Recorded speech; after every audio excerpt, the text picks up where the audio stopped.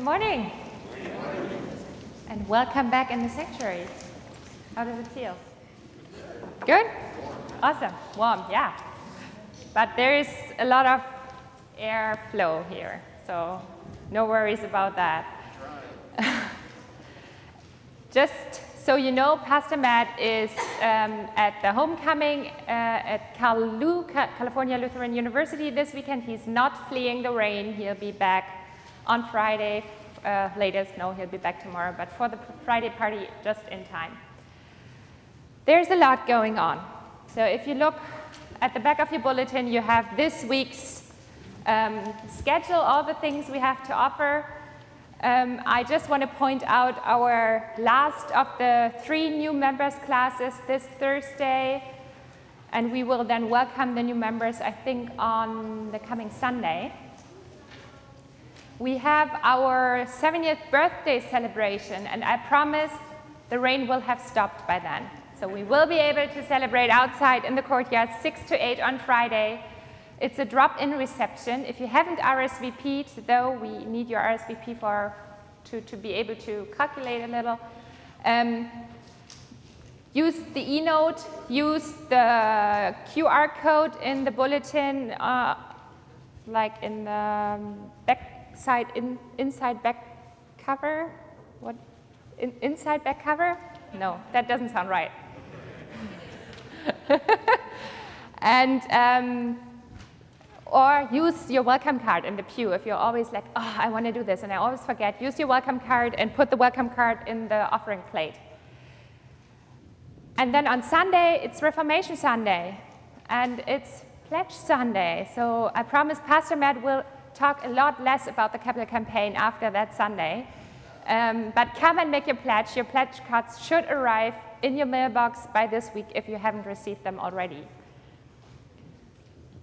At the end of October means we're also at the beginning of November, and that means All Saints Sunday is coming up. And this year for All Saints Sunday, as we're back together in the sanctuary, we want to do something special and remember especially those that have died during the pandemic. Not only of COVID, but those that we couldn't grieve for as a congregation. And so we invite you to submit names of your loved ones that died any time, but also, or especially those that have died in the last 18 months. Submit those names to the staff. There is a form in your e-note. Put the date of their death and a photo if you have it, so that we can use it for the slideshow, but we also want to do something special here in the sanctuary. Please submit them by next week so that we can start working on it. It's quite a lot to do, so we need a little time to get ready. And then another announcement is I invite those of you that have lost a child, no matter what age that child was, or if you're a sibling that lost of someone who has died, or if you're a grandparent, I invite you to come to the service for surviving families on the eve of All Saints Sunday, November 6th. We'll have a small service here in the sanctuary at 7 p.m. Life is just happening all around us. Good things and sad things are happening. We have a lot of prayer requests this week. If you know where to find our prayer form or prayer for the weeks, it's on page 13. So there you can read all our prayer requests for this Sunday. I want to point out especially the Wedderson family. And Wedderson's father died the past week, and we will remember him and their family in the prayers today. But there are so many more people that we pray for, and I invite you to just keep them in your prayers. And that's it. Please stand as you're able.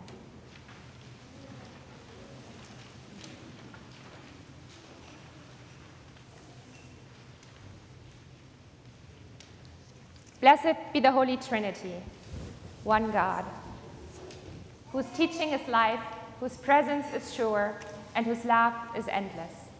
Amen. Let us confess our sins to the one who welcomes us with an open heart.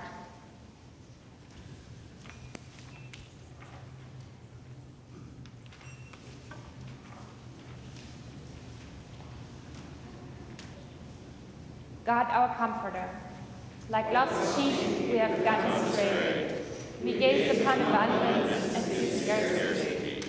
We turn our faces away from injustice and oppression. We exploit the earth with our apathy and greed. Free us from our sin, gracious God. Listen when we call out to you for help. Lead us by your love to love our neighbors as ourselves. Amen. All have sinned and all fall short of the glory of God. By the gift of grace in Christ Jesus, God makes us righteous. Receive with glad hearts the forgiveness of all your sins.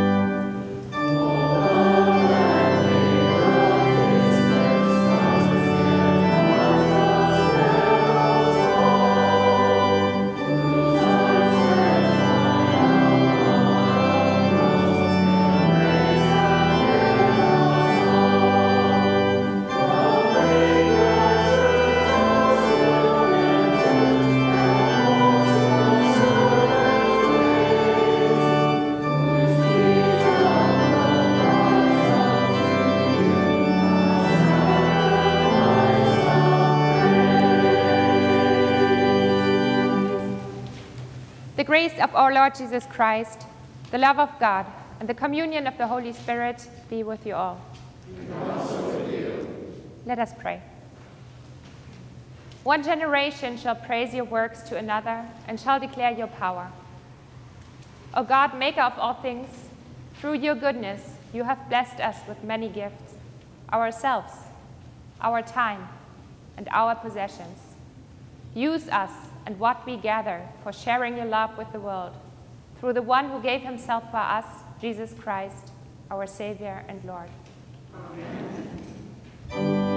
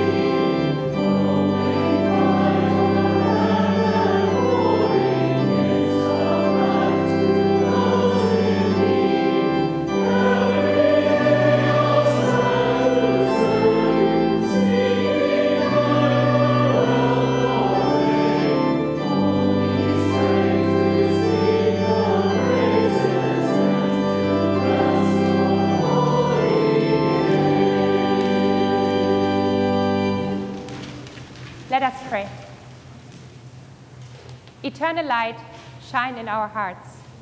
Eternal wisdom, scatter the darkness of our ignorance. Eternal compassion, have mercy on us. Turn us to seek your face and enable us to reflect your goodness through Jesus Christ, our Savior and Lord. Amen. You may be seated.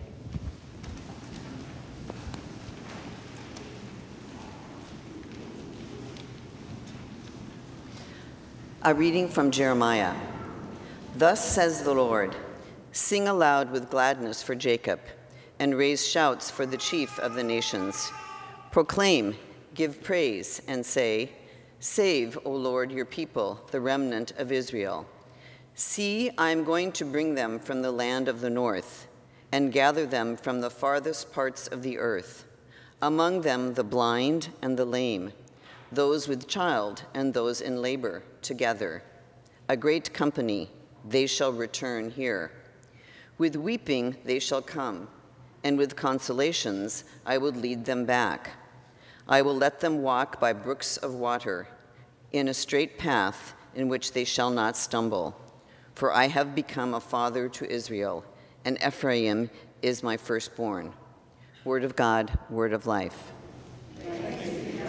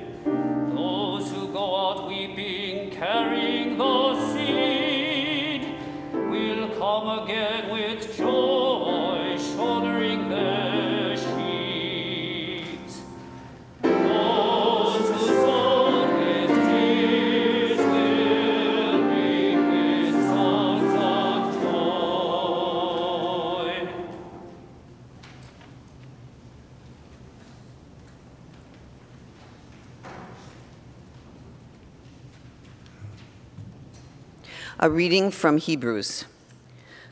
The former priests were many in number, because they were prevented by death from continuing in office.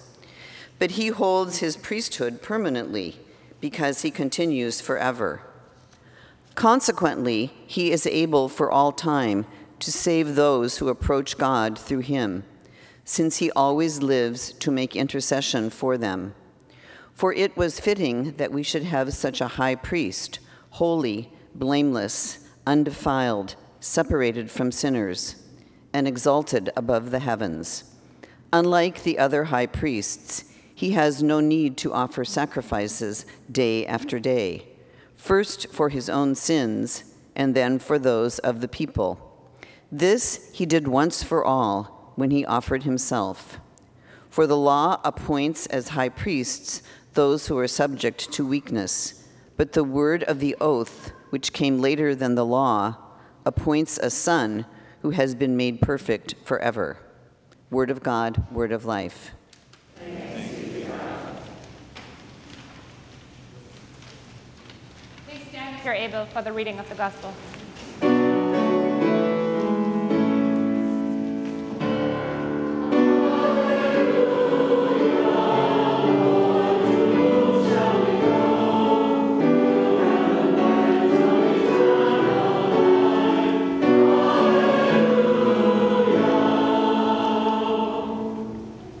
The Holy Gospel according to Mark. Glory to you, O Lord. As Jesus and his disciples and a large crowd were leaving Jericho, Bartimaeus, son of Timaeus, a blind beggar, was sitting by the roadside. When he heard that it was Jesus of Nazareth, he began to shout out and say, "Jesus, son of David, have mercy on me."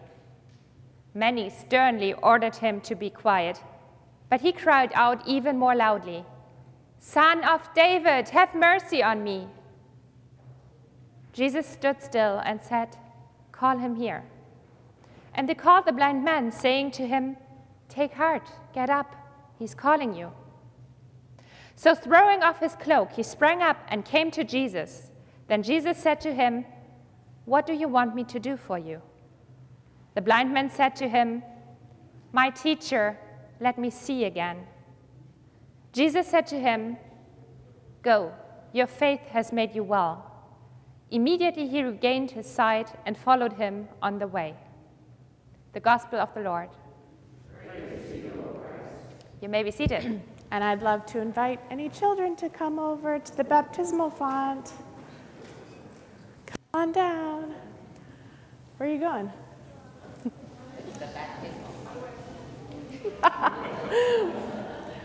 Baptismal font.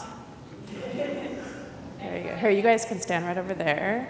And you stand right over there and let the little ones come up. Awesome. I love the circle that we formed. Okay, important question.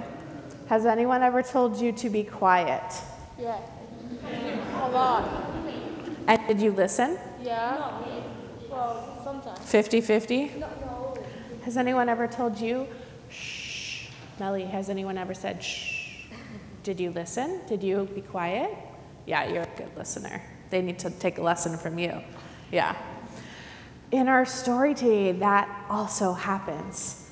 Jesus is there with his friends, and there's a large crowd of people. And there's this guy named Bartimaeus. Weird name, right? Do we know any Bartimaeuses? No. So Bartimaeus is blind. He can't see. And he knows that Jesus is there, and then it's in this large crowd. And so he's thinking, I want Jesus to heal me, but how do I get Jesus' attention? I know. I'm going to yell. So he yells in this big crowd, "Jesus, have mercy on me." And everyone is like, shh. Jesus is too important to deal with you. Shh, Bartimaeus, quiet, quiet, quiet. But Bartimaeus is like, I need to be healed. So again, he says, "Jesus, have mercy on me." And everyone says, shh, keep it quiet. Jesus is too important. He's too busy to help you. And he's like, "Jesus, have mercy on me." And Jesus hears him. Yeah. And he goes to Bartimaeus and he heals him. And so Bartimaeus can see again. And this is a good lesson for us because sometimes it is important to be quiet. Sometimes if our shh or please be quiet, it's important for us to do that. But if we're hurt or we're in need or we're really sad or something's going wrong, it's pretty important that we get help, right? And we might have to call out, "I need help," or "Please come help me." And that is so important to God, and it's so important to people who love you. So sometimes it's really important to call out for help and to not always listen when people tell you to be quiet. If people tell you to be quiet in church, you definitely have to be quiet. But if you need help or you're in need, it's okay to ask for help because you are so, so important to God, the way that Bartimaeus was really important to Jesus. I'll answer it afterwards because we're going to pray. Let's say a prayer. It's just We're going to say a prayer. That's important. I know. I don't want her to hit her head on it. Oh, that's very good. Dad's here watching. Okay, let's say a prayer. God, we thank you for listening when we call out, for having patience with us, and for helping us to know when we need to call out for help. We thank you for loving us and being kind to us always. In your name we pray. Amen. All right, go back to your seat. Thanks for looking out, Drew.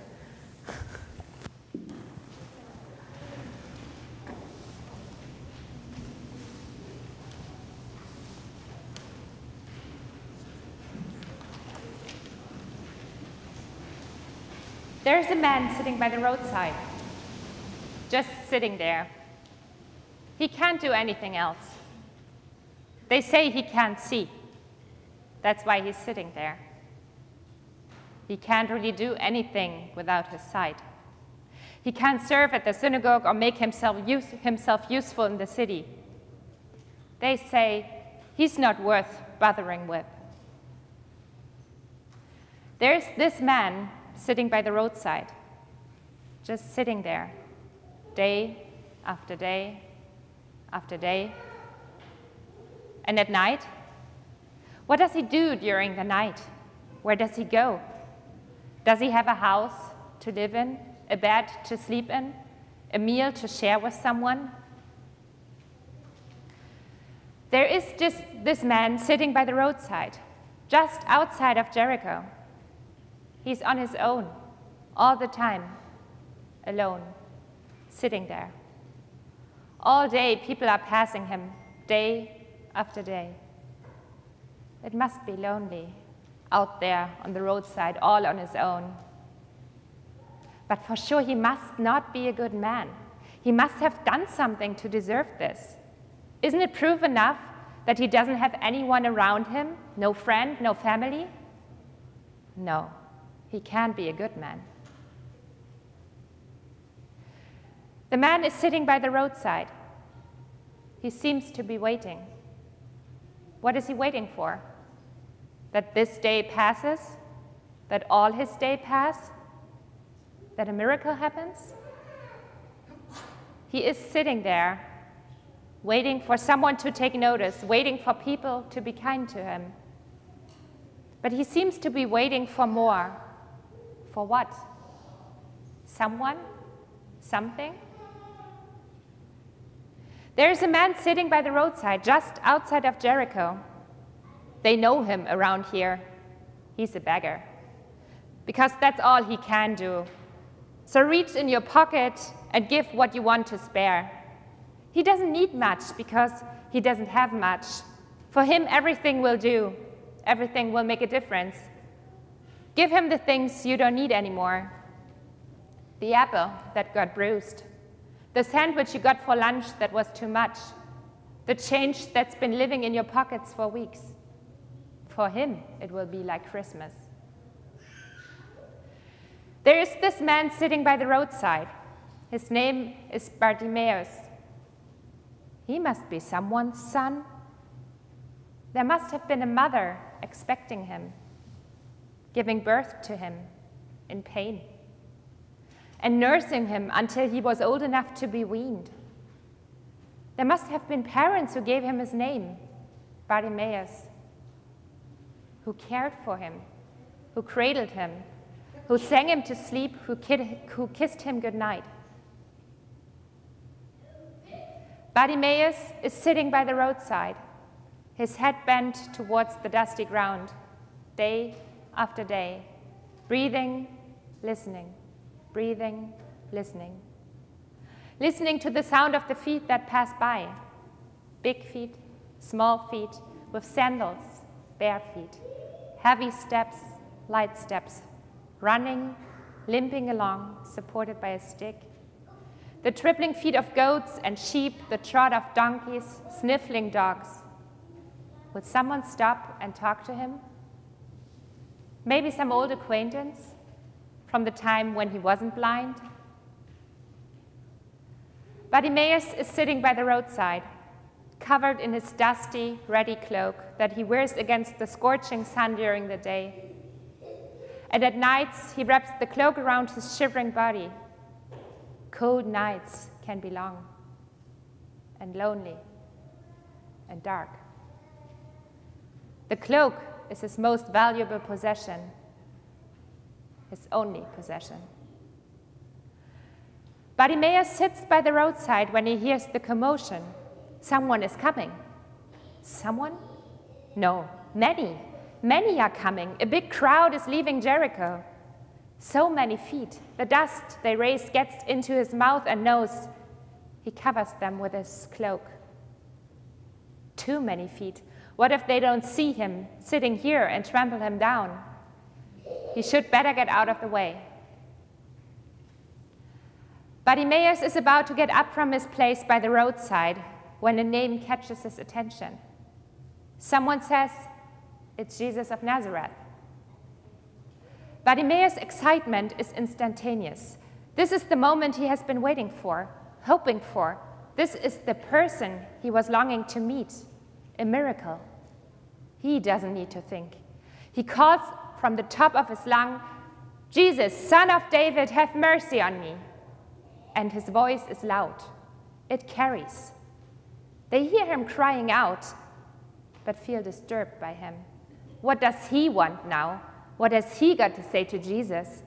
There are others that Jesus needs to hear first. They are more important. Be quiet. But Bartimaeus, sitting by the roadside, doesn't care anymore about those who give when they feel like it. In this moment, he knows that he has the right to be seen and heard. And he calls out again, more loudly, "Son of David, have mercy on me." Mercy is what he wants? Son of David, a king, the promised one? They stop. Their heads turn. In the silence that follows, he can hear Jesus' voice. Call him here. But before they could call him, now, using their soft voice, "Take heart, get up, he's calling you." He's already on his feet, throwing his cloak off, and as fast as he can, navigates through the crowd that has now opened for him. Bartimaeus is standing on the road that leaves Jericho. Jesus is standing in front of him, so close that he can hear him breathe. "What do you want me to do for you?" "My teacher, make me see again." And Jesus declares, "Go, your faith has made you well." And immediately, bright sunlight floods his eyes. He squints. Bartimaeus is standing on the road that leaves Jericho. The excited crowd has just witnessed his healing, and now they are trying to get Jesus to do for them what he just did for Bartimaeus, to be seen, to be heard. But Jesus moves on. Slowly, but his intention is clear. The road is too long. He has to go now. Bartimaeus doesn't wait a second and doesn't waste a thought. He follows Jesus on the way, leaving behind his only and very valuable possession, his cloak. Bartimaeus is on the road, follows Jesus' path to Jerusalem, to the cross, being a disciple. "Well, it's easy for him," they say, "to get up and go and leave. He doesn't have anything to lose. He can only win. And well, yeah, his cloak. Someone surely will give him another one. Easy for him," they say, after he spent so much time alone and lonely, hungry, thirsty, sweating, freezing, and blind. Easy, because he doesn't have the same burden that they do. The house, the family, social obligations. It's just too hard to leave that behind. Bartimaeus is on the road. Again and again, there is a Bartimaeus that is blind but sees and knows and waits to be called. And again, there are those in the crowd that order Bartimaeus to be quiet because He's not that important. I sometimes sit by the roadside, blind but seeing, crying for help and waiting to be called. And when the call comes, I follow. I sometimes stand in the crowd or pass by, give and notice and be kind when it suits me, taking a rest in the comfortable shadow because I can. Sometimes, though, this feels like blindly stumbling along. Following Jesus is exhausting, challenging. But if we walk together as a congregation, as a community, as disciples, we can help each other.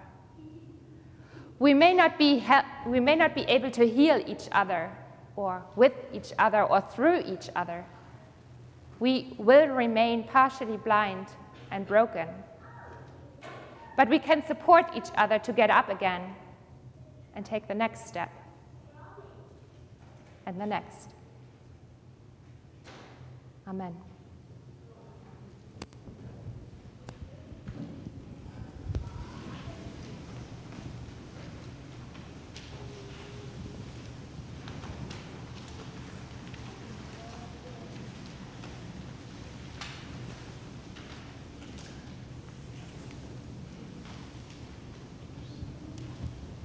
Please stand as you're able.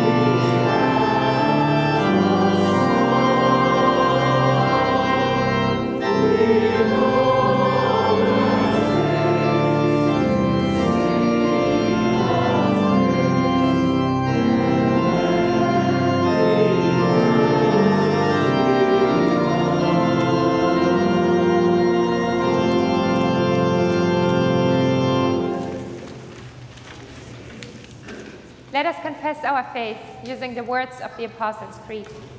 I believe in God, the Father Almighty, creator of heaven and earth. I believe in Jesus Christ, God's only Son, our Lord, who was conceived by the Holy Spirit, born of the Virgin Mary, suffered under Pontius Pilate, was crucified, died, and was buried. He descended to the dead. On the third day he rose again. He ascended into heaven. He is seated at the right hand of the Father, and he will come to judge the living and the dead. I believe in the Holy Spirit, the Holy Catholic Church, the communion of saints, the forgiveness of sins, the resurrection of the body, and the life everlasting. Amen.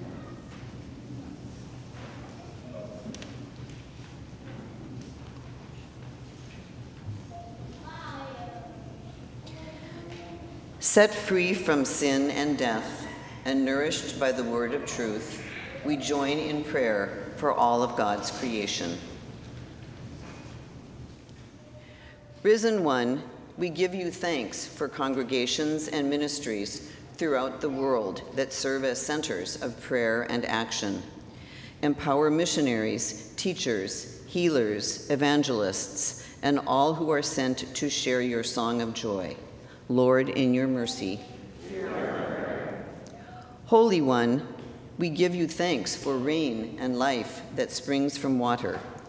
Soak and fertilize all soils, from rooftop gardens to prairie farmlands, to patio planters to fertile valleys, and bless all who lovingly tend them. Lord, in your mercy. Ruling One, we give you thanks for leaders of nations who work to build up the common good. Strengthen efforts of reconciliation among all nations, especially in Iran, Afghanistan, and between Taiwan and China, that peace extends in every direction. Lord, in your mercy.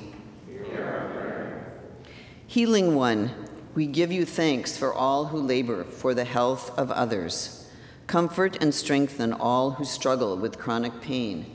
Send healing and relief to all who are burdened or are sick, especially Willie and Sybil, Michael, Nicholas, Sandra, and Ernst. Be with all those who grieve, especially Anne and her family, and all those we name in our hearts out loud now.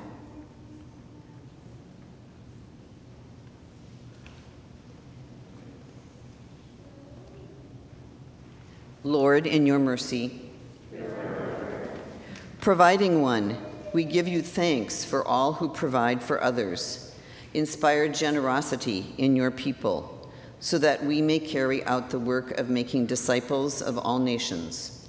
Lord, in your mercy. Living One, we give you thanks for the saints who have increased our faith, especially John. Give us courage to follow in hope until you gather us all around your table of abundance. Lord, in your mercy. Confident that you hear us, O God, we boldly place our prayers into your hands. Through Jesus Christ, our truth and life. Amen. The peace of Christ be with you always. Let's take a moment and share that peace. You can make the sign of the peace, an elbow bump with those around you.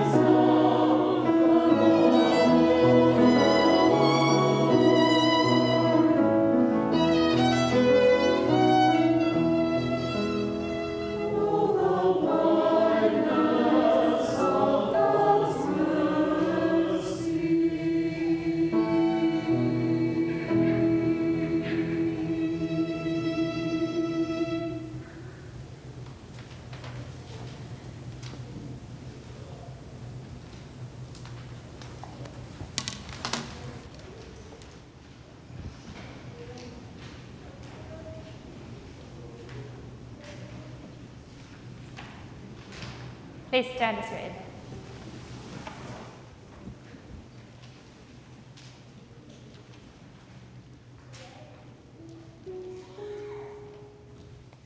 The Lord be with you. And also with you. Lift up your hearts. We lift them to the Lord. Let us give thanks to the Lord our God. It is right to give our thanks and praise. It is indeed right, our duty and our joy, that we should at all times and in all places give thanks and praise to you, Almighty and merciful God, through our Savior Jesus Christ, who on this day overcame death and the grave, and by his glorious resurrection opened to us the way of everlasting life. And so with all the choirs of angels, with the church on earth and the hosts of heaven, we praise your name and join their unending hymn. Holy,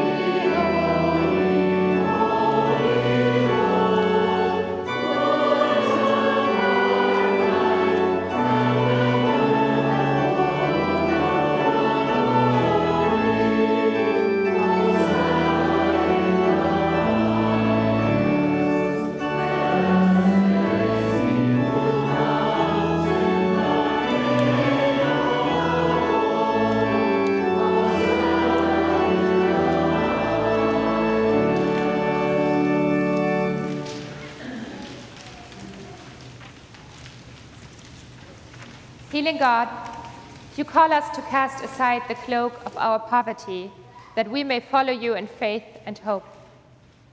Open our eyes to see your glory. Speak your word of transformation and truth. Send your Spirit upon your church, that in this holy meal we may be turned from despair to joy and from doubt to wonder. By that same Spirit, sanctify this bread and this cup, that they may be for us the body and the blood of our Lord Jesus Christ. In the night in which he was betrayed, our Lord Jesus took bread and gave thanks, broke it, and gave it to his disciples, saying, "Take and eat. This is my body given for you. Do this for the remembrance of me." Again, after supper, he took the cup, gave thanks, and gave it for all to drink, saying, "This cup is the new covenant in my blood, shed for you and for all people for the forgiveness of sin. Do this for the remembrance of me." Generous God, make your church holy, that it may bear your aching will to you and may reveal your longing heart to the world. To all who have known loss or suffering or disaster, bring a double portion of your abundant love, that every eye may see and every tongue may tell how great is your almighty hand, that draws all things to completion in you, one God, Father, Son, and Holy Spirit. Amen. Our Father in heaven, hallowed be your name. Your kingdom come, your will be done, on earth as in heaven. Give us today our daily bread. Forgive us our sins, as we forgive those who sin against us. Save us from the time of trial, and deliver us from evil. For the kingdom, the power, and the glory are yours, now and forever. Amen. You may be seated.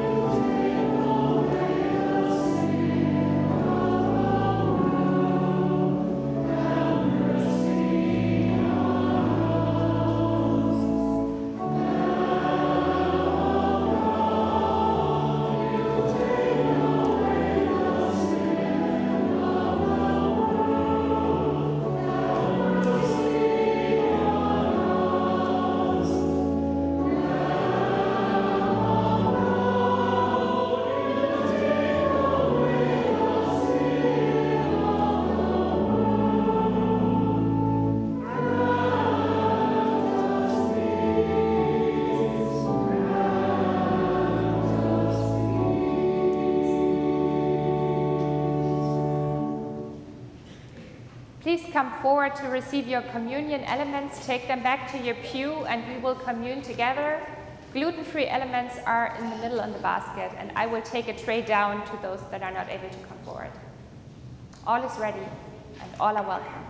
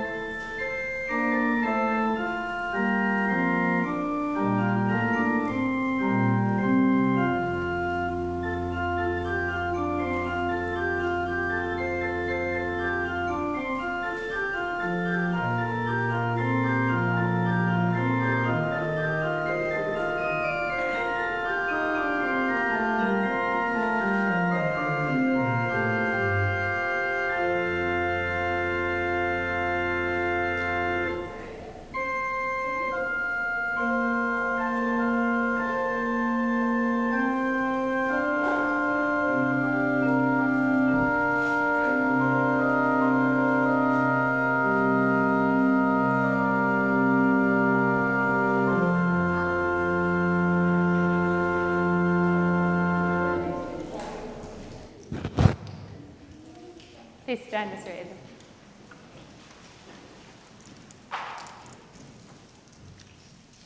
You can now remove your mask.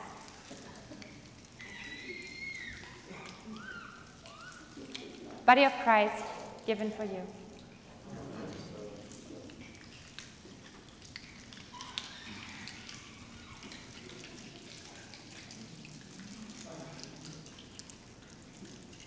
Blood of Christ shed for you.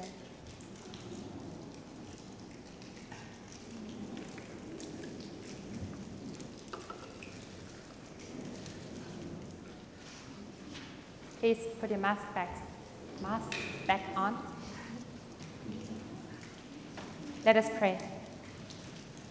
God of abundance, with this bread of life and cup of salvation, you have united us with Christ, making us one with all your people.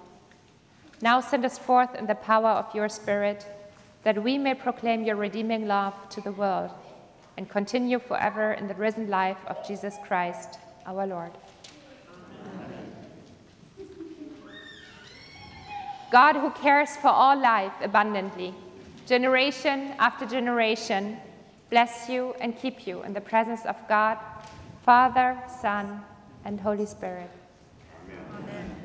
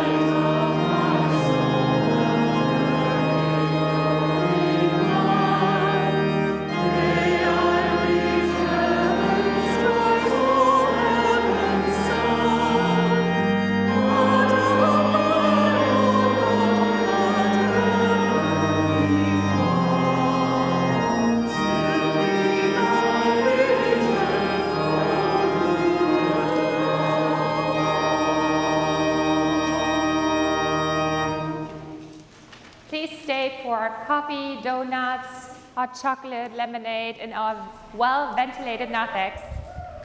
And then go in peace. You are sent to love.